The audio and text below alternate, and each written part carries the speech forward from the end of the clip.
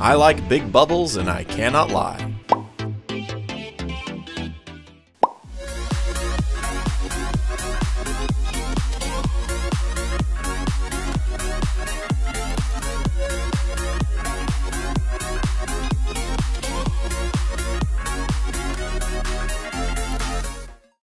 Bubbles are always fun. Normally when you blow bubbles, they sink.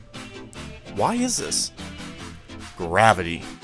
Barring any other force, gravity brings the bubbles down. Now, let's blow bubbles into these two similar aquariums. The bubbles on the right float and don't sink, defying gravity.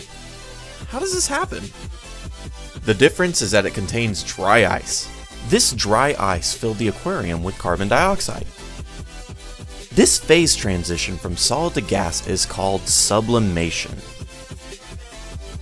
Carbon dioxide gas is denser than air, so it creates a buoyancy force pushing the bubbles up. This is similar to the force that makes a helium balloon fly up and away. However, as always, there is still gravity pulling the bubbles down. When these two forces balance, the bubbles float.